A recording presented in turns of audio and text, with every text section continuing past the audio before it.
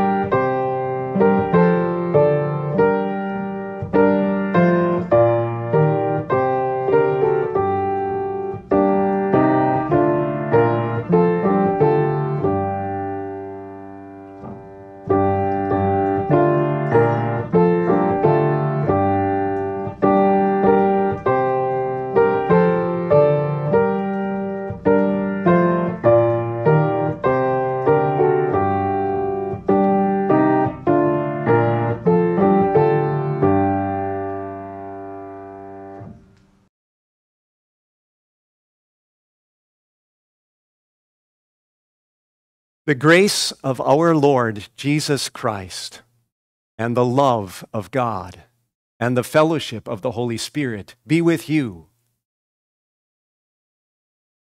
We have come into the presence of God, who created us to love and serve him as his dear children. But we have disobeyed him and deserve only his wrath and punishment.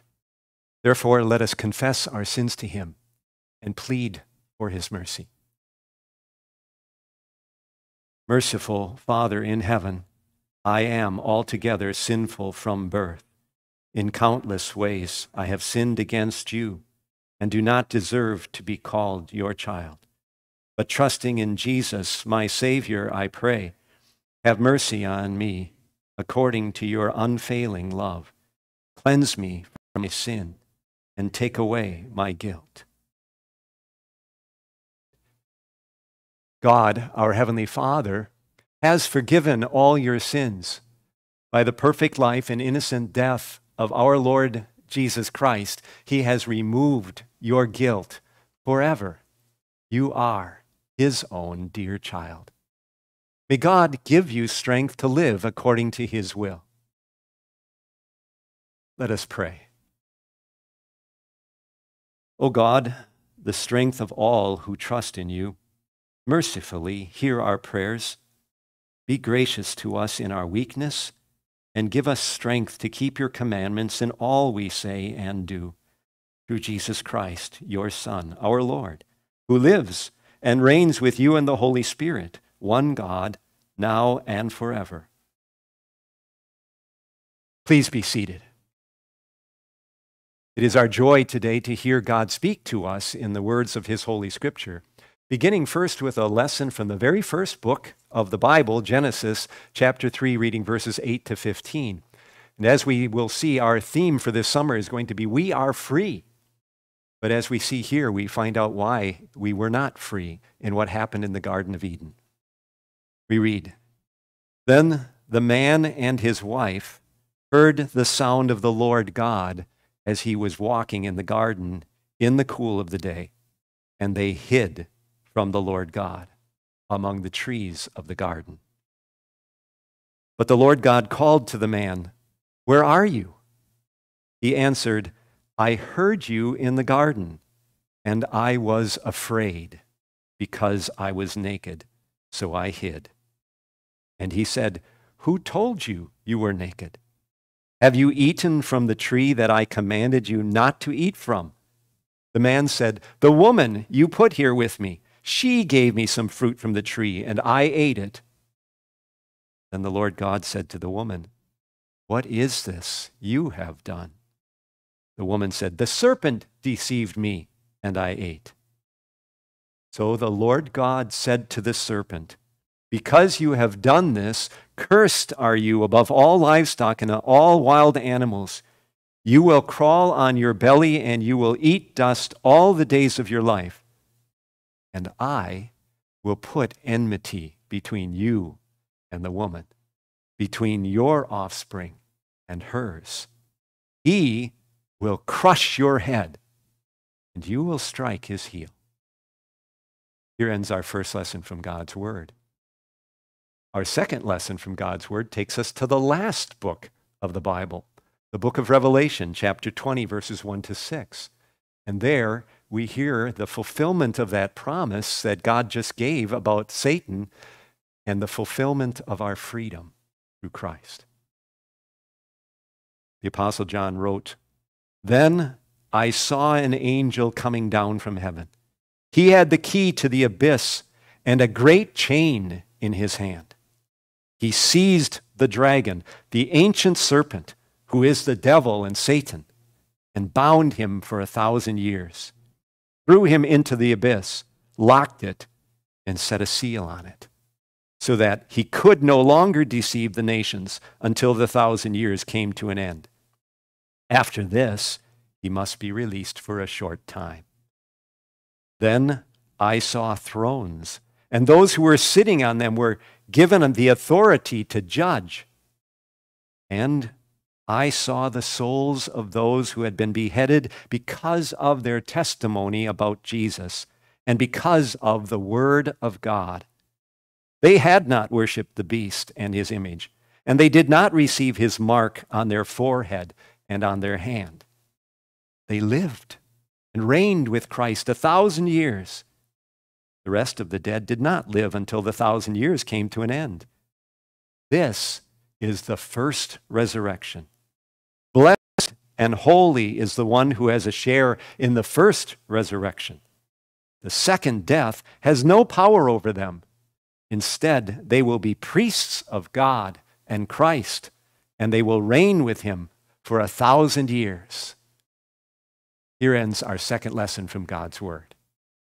Our verse for today, Alleluia, God was in Christ, reconciling the world to himself and entrusting to us the message of reconciliation. Alleluia. Our gospel lesson for today is recorded for us in the Gospel of St. Mark, chapter 3, verses 20 to 25. Then Jesus entered a house, and again a crowd gathered, so that he and his disciples were not even able to eat. When his family heard about this, they went to take charge of him, for they said, "He is out of his mind." And the teachers of the law, who came down from Jerusalem, said, "He is possessed by Beelzebul. By the prince of demons, he is driving out demons." So Jesus called them over to him and began to speak to them in parables. How can Satan drive out Satan? If a kingdom is divided against itself, that kingdom cannot stand. If a house is divided against itself, that house cannot stand. And if Satan opposes himself and is divided, he cannot stand. His end has come. In fact, no one can enter a strong man's house without first tying him up. Then he can plunder the strong man's house. Truly, I tell you, people can be forgiven all their sins and every slander they utter, but whoever blasphemes against the Holy Spirit will never be forgiven. They are guilty of an eternal sin. He said this because they were saying he has an impure spirit. Then Jesus' mother and brothers arrived. Standing outside, they sent someone in to call him. A crowd was sitting around him, and they told him, "Your mother and brothers are outside looking for you." "Who are my mother and my brothers?" he asked.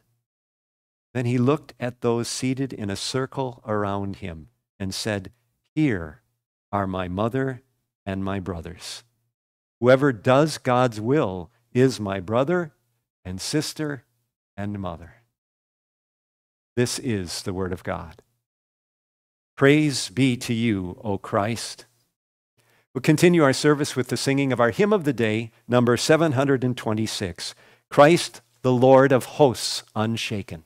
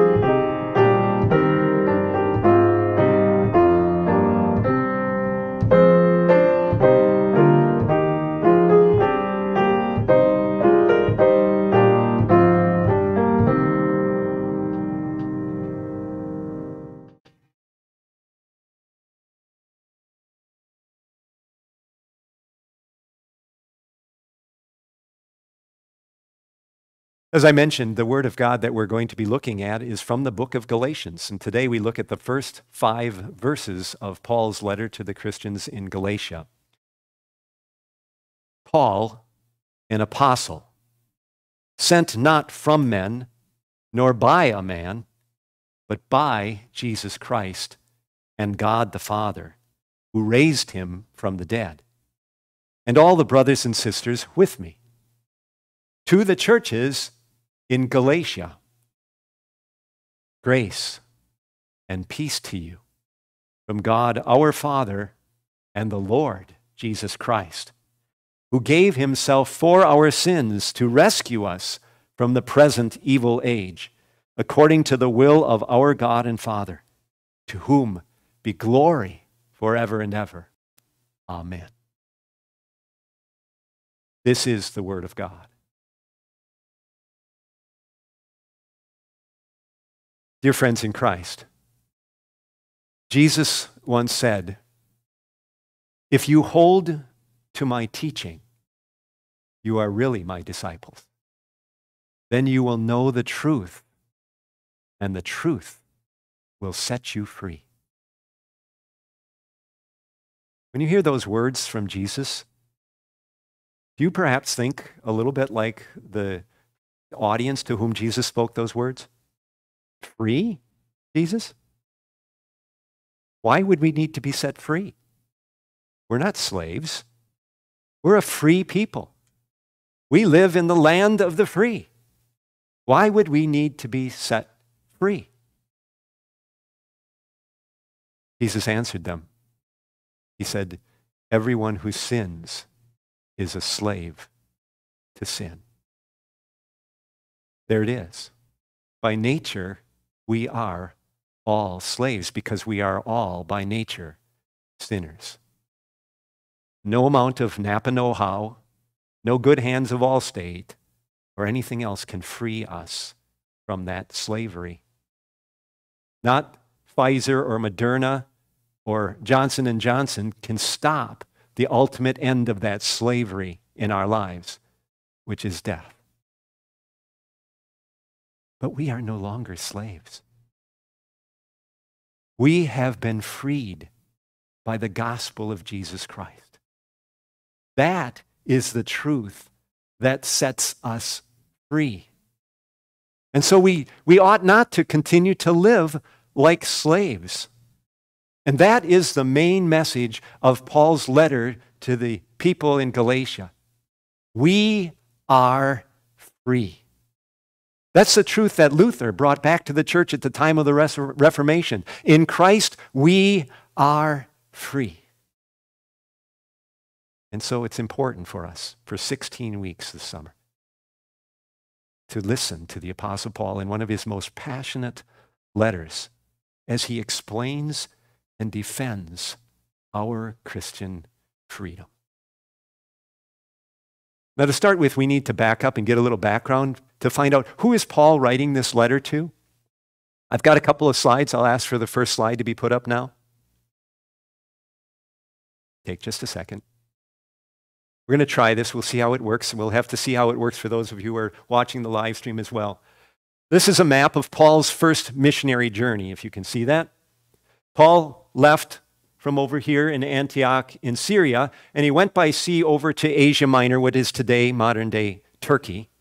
And he visited some cities in the lower part of Asia Minor, cities that we've become sort of familiar with, important cities like Antioch of Pisidia, Iconium, Lystra, and Derbe. And he visited them so he could proclaim to them the freedom of the gospel. And it was passionate that he was about proclaiming that freedom, even to the point where he risked his life to do it. You might recall that in Lystra, they took stones and pummeled Paul until they thought that they had killed him and left him for dead. Paul got up even after that and went on to Derbe and still kept on proclaiming the freedom of the gospel. This was a passion for the Apostle Paul. Second slide, please. This is Paul's second missionary journey. And again, you'll notice that Paul, this time not going through the sea, but he goes by land, but he visits again Asia Minor. in this area, and he visits those cities that he had visited, Iconium, Lystra, Derbe, and Antioch. But then Luke also tells us in Acts that he also went into the regions of Phrygia and Galatia and preached the gospel there as well.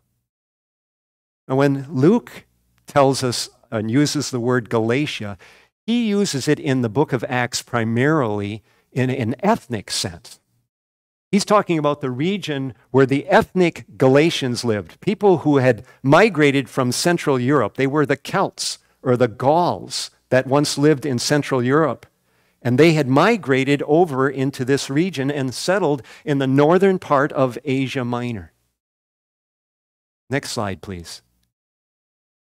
In his third missionary journey, Paul again goes up through this region into Asia Minor, and Luke again tells us that he visited Bithynia and Galatia again.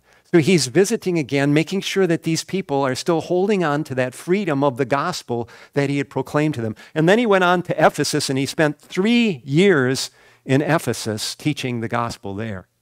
Ephesus was an important city. It was the capital city of the province of Asia. And that reminds us that when Paul uses the word Galatia, he uses it a little bit differently than Luke does in Acts, because Paul uses the word Galatia to refer to the Roman province of Galatia, which included not only this ethnic area of Galatia, but also the southern part, which would be where those cities that he had first visited in this area were.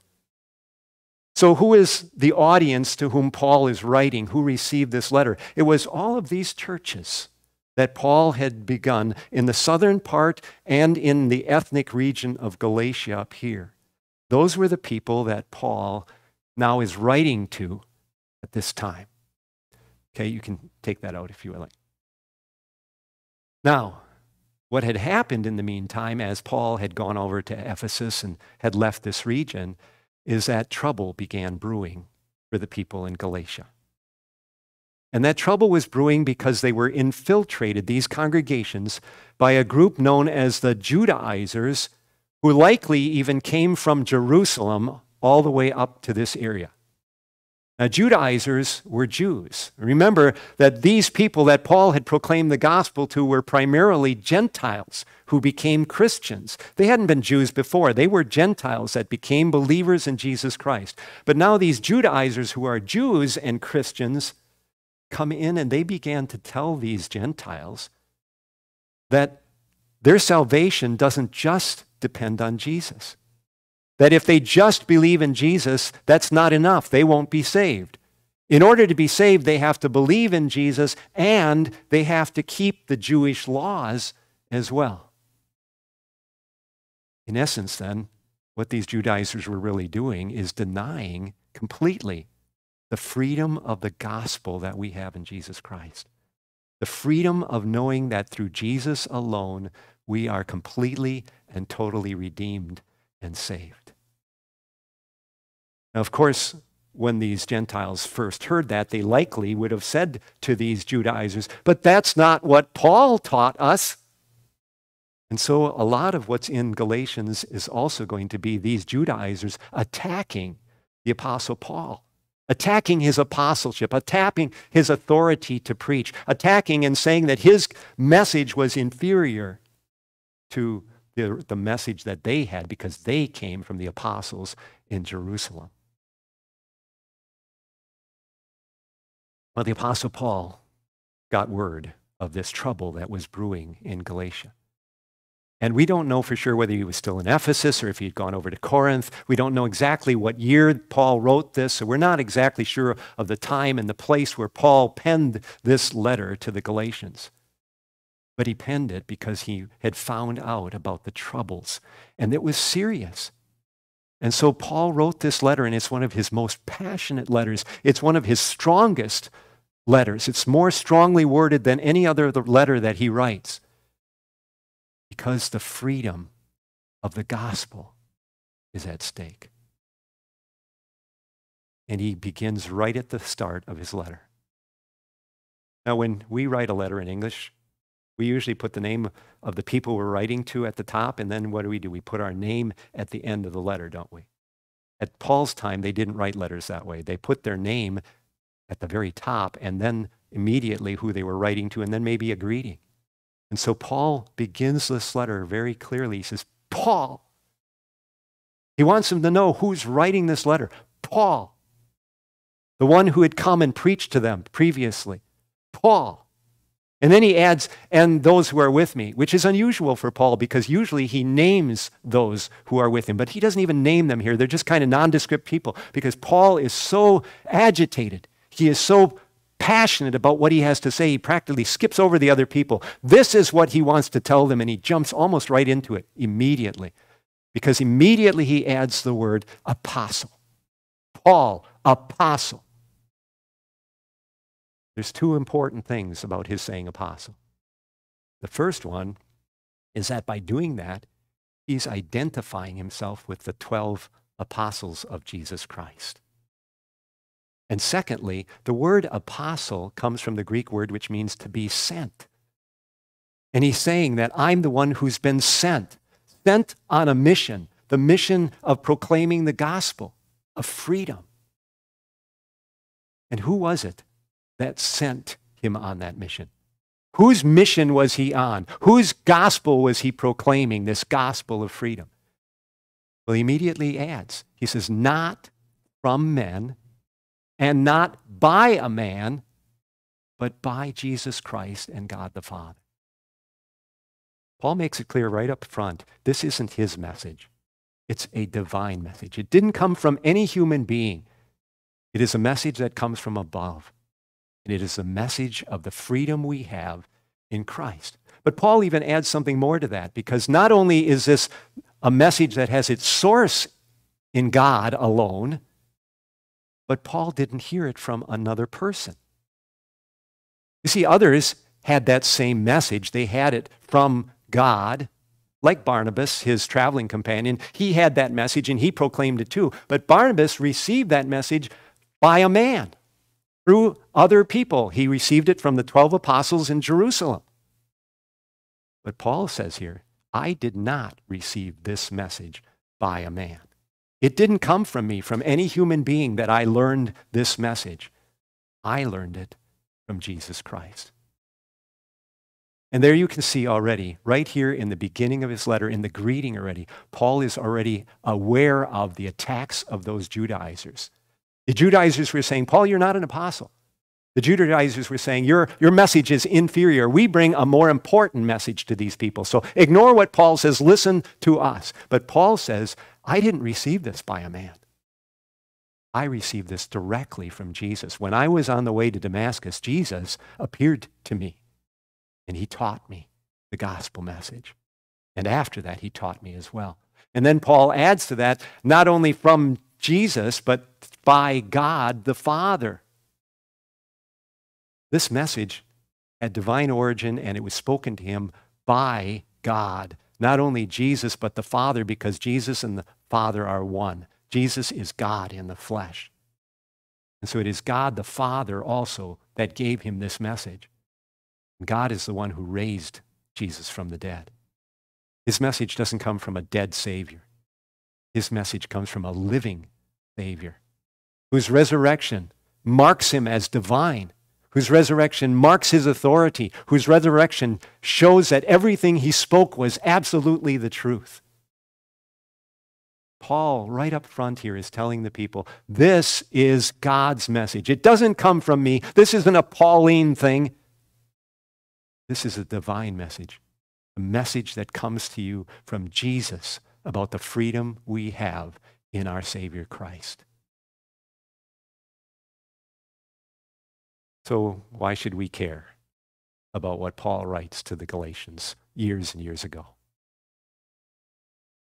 Well, first of all, we should care because what the Judaizers did, people are still doing today. They are still trying to add something to that freedom that we have in Christ. Sometimes they add it by saying, well, you believe in Jesus, but that won't get you saved. You have to believe in Jesus and you have to live a certain kind of life. That will help you to be saved. Or there has to be a certain character in you. And if you don't have that character, then you can't be saved. It's not enough that Jesus died for your sins. You have to do something in order to be saved. But you see, when they add that and deny that Jesus has completely and fully forgiven us, what does it do to our salvation? It makes it uncertain. We begin to doubt. We begin to be filled with fear because we're not sure whether we've done enough, whether our life has been good enough for God. But you notice when Paul begins his letter, what does he say to them? He says, grace and peace to you from God our Father and from our Lord Jesus Christ. Did you notice that he calls Jesus our Lord? When you and I think of Lord, we tend to have a servile attitude towards that name. In other words, we think he's Lord and I'm the servant, I'm slave. But that's not the way the Old Testament uses that name. In the Old Testament, that's that special name for our God that he gives to himself. It's a title that he uses of himself. And when he uses it, he wants to refer to himself as the Savior God. It's a name that means he's the one who redeemed us. It means that he loves us. It shows us his faithfulness to us as the God of grace and mercy. And so when Paul says Jesus Christ our Lord here, he's referring to the fact that Jesus is our Redeemer. He's the one who's rescued us and saved us, and he saved us in order to give us wealth and riches that we can't even imagine. And among that wealth and riches that Jesus has won for us is the grace and peace that we have with God our Father. And why do we have that grace and peace with God our Father? Paul says, because Jesus is the one who gave himself for our sins. That's key. Jesus is our substitute. The sins that we had by nature, that demanded that we be punished, that demanded that we give our life eternally into hell. Jesus took them on himself, took them completely away from us so that we are at peace with God, that God isn't angry at us, that we don't stand before him as slaves shuddering, but as free people in our Savior Jesus Christ. That's the key to all of the gospel. The gospel is about our freedom from our sins. And that freedom is free, but it was not cheap. It cost the very life, our Savior Jesus Christ. But when he gave his life, that life was so valuable and so complete that his satisfaction of our sins, that his payment, that his rescue was absolutely complete, done. Paul tells us that he rescued us from this present evil world. Literally, the word there could be translated, he ripped us out of this present evil world. He took us out of all of its condemnation, all of its sin, all of the control it had over us. And he did that because that was God's will, and it was God's will all along. God always wanted us to have a wonderful relationship with him. He wanted us to be close to him, to not have any fear of him as he was in our presence. But as we heard earlier today, Adam and Eve ruined all of that, spoiled it in the Garden of Eden. But instead of casting us off, instead of saying, I've had it with you, God instead gave a promise that he would send his son who would crush that serpent, who would tie up that strong man so that he could plunder all of the people that he had gathered in slaves under his control.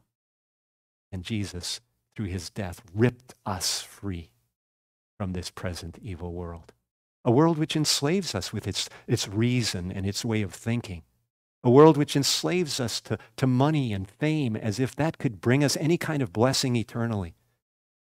Instead, rips us out to bring us into his kingdom, kingdom where we right now have freedom, and a kingdom where we have freedom for eternity because of Jesus our Savior. That's why it's important for us to study the book of Galatians. And Paul's going to have a lot more to say about that as we look at this book. This is just the tip of the iceberg today. But there's another reason why it's important for us to study Galatians. Because of what Paul says right at the beginning. And that's that this isn't Paul's word. This is God's word. This is God's message to us about the gospel of freedom. And if God says anything to us, we ought to listen to it. Because we're just like those Galatians. We struggle in this life, and we need to hear again and again the freedom that we have in Christ. And so we are going to take time this summer to become very familiar with this book of Galatians so that we know that we are free.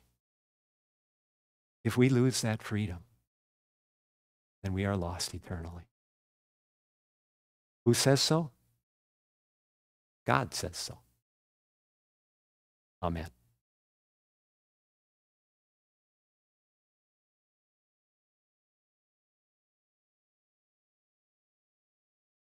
Please stand. We'll join now in confessing our faith in the words of the Apostles' Creed, printed for you in your worship folder. I believe in God, the Father Almighty, maker of heaven and earth. I believe in Jesus Christ, his only Son, our Lord, who was conceived by the Holy Spirit, born of the Virgin Mary, suffered under Pontius Pilate, was crucified, died, and was buried. He descended into hell. The third day he rose again from the dead. He ascended into heaven and is seated at the right hand of God the Father Almighty. From there he will come to judge the living and the dead. I believe in the Holy Spirit, the holy Christian church, the communion of saints, the forgiveness of sins, the resurrection of the body, and the life everlasting. Amen.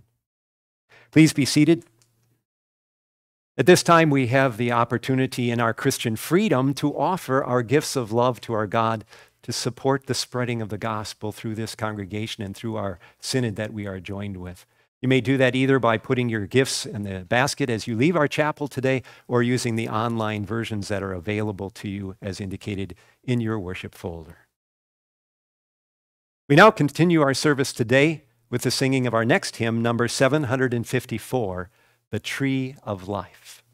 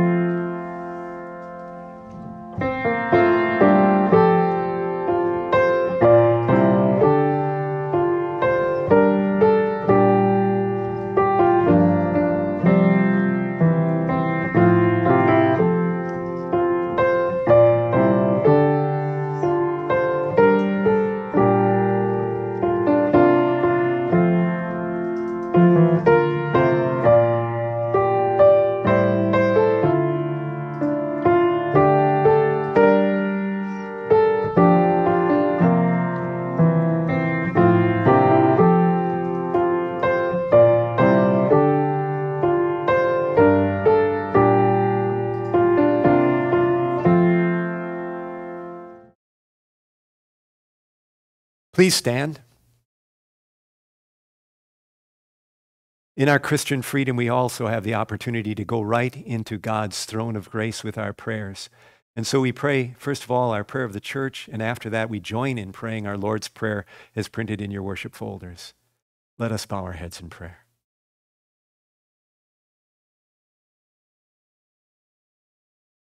O Lord, who created us as your perfect people, but who watched as your people turned their backs on you in the Garden of Eden and entered into a slavery that would keep them captive to this world's thinking and ways and finally to death.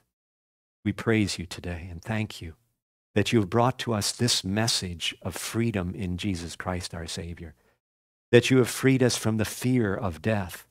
You have freed us from the guilt of sins.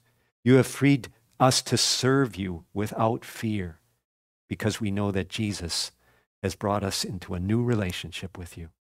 We thank you that you are at peace with us. We ask you through this gospel to keep us at peace with you, O Lord, to never forget that we are your dear children, and to live with you as our dear Father. Draw us ever closer to your perfect goodness, O Lord, that we may share in your glory through Jesus our Savior. We praise you today also, good and gracious Father in heaven, that this coming week it appears that we will go back to some little bit of normalcy in our world after more than a year of the terror and slavery of this disease called COVID-19. Help us remember, O Lord, that you are the one who is the source of the blessings that we have received. It is you who have given people the ability to create the vaccines and to slow the spread of this virus. Help us to trust in you in the future and to give you the glory as we enjoy our freedom again in this country. Help us to live in the freedom of Jesus as we serve one another in this new freedom, showing our love for others as you showed your love for us. We pray, O Lord, that you would gather all of our members back again to this house of worship to praise you and to serve you with their voices and their money and their service of their time and abilities, so that we may both praise you and spread your holy gospel, the gospel of freedom, to a world that is still so enslaved and needs to know they are free. We pray these things in the name of our Savior, Jesus. And in his name we also join to pray. Our Father in heaven, hallowed be your name. Your kingdom come. Your will be done on earth as in heaven. Give us today our daily bread. Forgive us our sins as we forgive those who sin against us. Lead us not into temptation, but deliver us from evil. For the kingdom, the power, and the glory are yours, now and forever. Amen. The Lord bless you and keep you. The Lord make his face shine on you and be gracious to you. The Lord look on you with favor and give you peace. We close our service with our final hymn, number 155, Christ the Lord is risen again. You may be seated.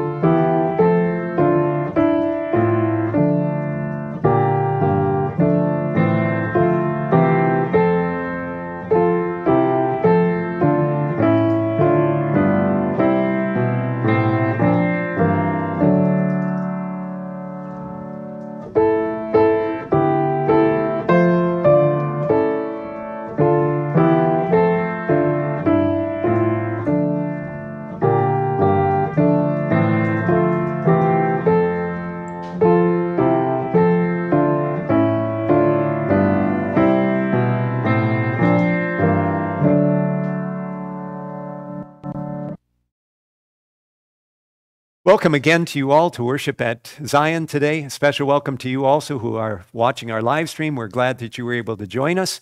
If you are a guest, we ask you to please let us know that you joined us and join us again in the future. Again, I'll remind you that next Sunday may look a little bit different. We'll see what happens, but that will be communicated to you in some way before next Sunday. Couple things to call your attention to besides just reading the announcements in the worship folder for yourself. One is, don't forget that there is a Wells Connection for June that you can watch. The link is on the electronic worship folder, or you can just type that link into your web browser and it'll take you to that June Wells Connection. We're not showing it right now because it doesn't go across the live stream very well. So do watch that for yourself and keep yourself abreast of what's going on in our synod and be encouraged by what other Christians are also doing. Secondly, we begin our Wednesday evening Bible class again this Wednesday evening. We will be doing it virtually, and we will continue to do it virtually for the time being. So do take the time to join us for that. It's a good time of hearing God's Word. We usually study one of the readings that we've had on Sunday morning and expand on it a little bit so that we can gain insights into what the Word of God is saying. Thirdly, would like to call your attention to the fact that there is a flower chart that Cindy has now put up downstairs on the bulletin board, so we can again sign up for flowers if you'd like to have a special occasion noted and put flowers on our altar to beautify our worship service. You can do that. And refreshments are up there down there too now. So when we're able to start those refreshments, we also will sometime in the near future be beginning Bible class on Sunday mornings. But again, watch for announcements. We'll let you know that after we make the decision exactly when that's going to happen this coming week. Those are all the announcements for today. May the Lord be with you and keep you in your Christian freedom.